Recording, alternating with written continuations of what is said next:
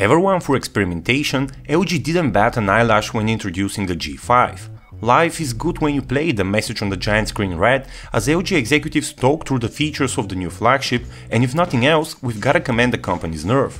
The LG G5 is not your typical smartphone and features a modular design that allows you to remove the bottom portion to access the battery and even exchange it for something else that you'd like. But next to the comparatively conservative iPhone 6s Plus, it definitely stands out with its weird mechanism, but that's just part of the equation. So how do the two compare overall? We took our first crack at the question at MWC, and here's what we found. As you can imagine, design is one area where the G5 differs from most other smartphones on the market. But if you look past the removable bottom, things get simpler. Made out of metal and slimmer than ever before, the G5 is nevertheless not the most strikingly beautiful smartphone that we've seen. The lines of the phone are well thought out, and the smaller 5.3-inch display helps with the handling. Still, if you asked us, we'd still say that the iPhone 6s Plus is the overall more stylish of the two. It's not the more practical for sure, however, as it towers above the LG G5 and weighs significantly more. Quite frankly, while the G5 is by no means a small phone, we can see how one-handed usage would be an option, whereas with the iPhone 6s Plus, the size just makes anything but two-handed use a liability. With the G5, LG is going back to a more manageable screen compared with its last two predecessors, and the 5.3-inch IPS panel sure looks good in person. In terms of resolution, the phone has the same Quad HD arrangement that we've gotten used to, while the Apple camp is keeping things simple with a 1080p screen. Given how virtual reality is something of a topic at this year's MWC, it's worth pointing out that if you'd like to try it out, the G5 would be the undeniably superior pick. Beyond these technicalities, it's important to point out that both devices offer advanced display functionality, with the iPhone 6 Plus relying on 3D Touch to allow for quick actions throughout the interface, while the G5 features an always-on display that shows you the time, date and notifications even when the phone is sleeping.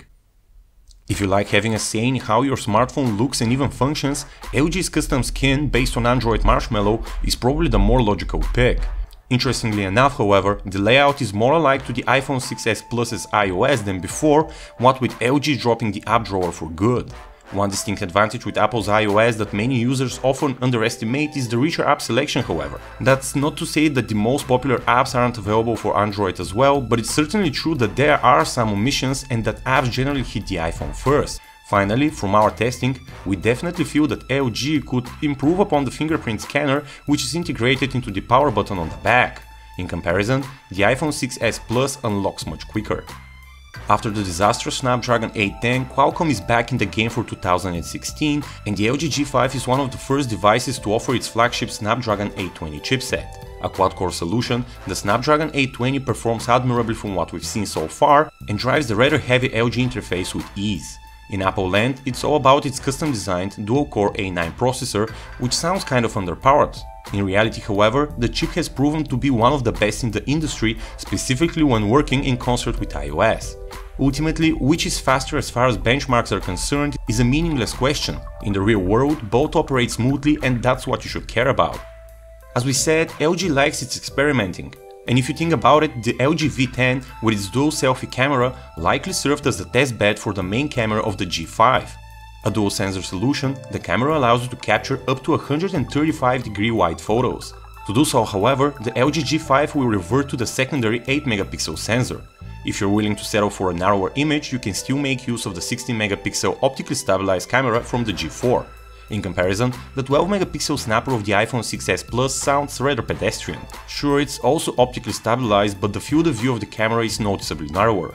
That said, Apple has made sure that the snapper is very competitive in terms of imagery, though the age-old issue with overly warm shots still stands. All said, it will be very interesting to see how these two compare once we've had more time to spend with both snappers.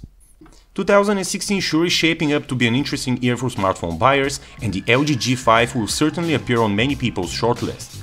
As in previous years, it's possible that LG will price it competitively, and given time, its price will make it one of the best deals around for those of you looking for a flagship on a deal. In comparison, iPhone 6s Plus pricing will only slip a little bit as we get closer to September. Speaking of dates, the LG G5 is expected to hit key markets sometime in April, so we can assume that the big four carriers in the US will have it up for pre-order either by the end of next month or sometime in early April. So if you're an existing iOS user looking for an exciting new toy, the G5 fits the bill perfectly. Sure, it will strike most as the geekier of the two, but since when is that a bad thing? We'll leave you with that. Thank you guys for watching and make sure to stay tuned for more.